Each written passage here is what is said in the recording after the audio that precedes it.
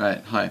My name's Brad, and I'm doing this video as a request by a couple of people. So yeah, this video is basically about sponsorship and what it takes to be sponsored and how you can get sponsored. First of all, when I first got sponsored, it was pretty much a fluke. Really, that's the simplest way to put it. I got a message on Facebook saying, "Hey there, I'm looking for some good scooter riders to represent my new company that I'm starting up. Would you like to be on my scootering team to represent and help my company grow?" So I replied and I said, yes, definitely. I'm definitely interested, and all that. That's how I got my first sponsorship. It was a total fluke, because here in New Zealand there's not many people that you can get sponsored by, right? Right. Lots of kids just think that having a sponsorship means that you're good at scootering and the people that sponsor you are going to give you a bunch of scooter parts because you're good at scootering.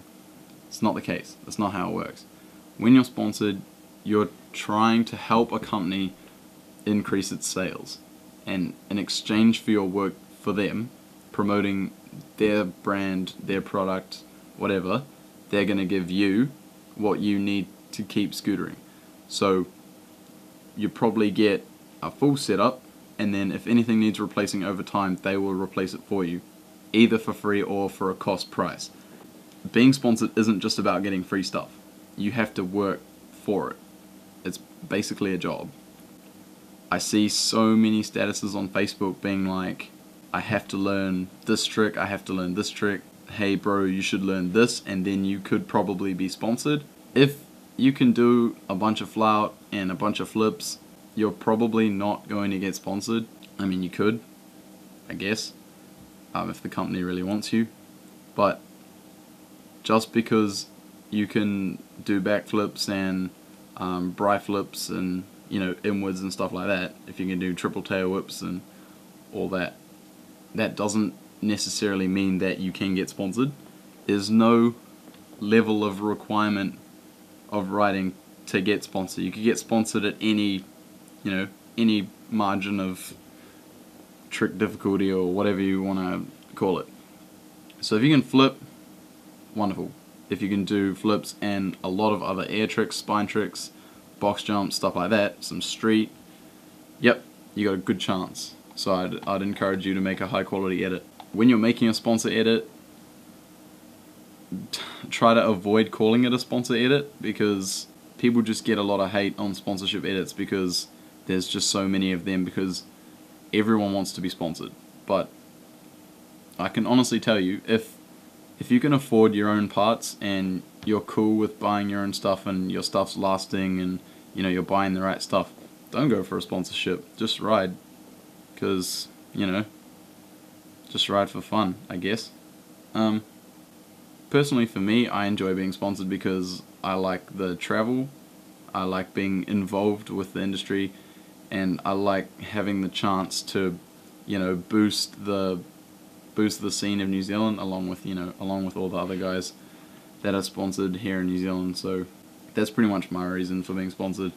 I work hard, I get out lots of videos, I try to represent myself well. Near the end of last year, my attitude wasn't very good, but now it's it's changing a lot, which is good, I guess. So that's just a personal thing for me. Okay, so if you want to get sponsored, what you need to do is have a good representation of yourself in a high quality edit, or even raw clips, photos, stuff like that.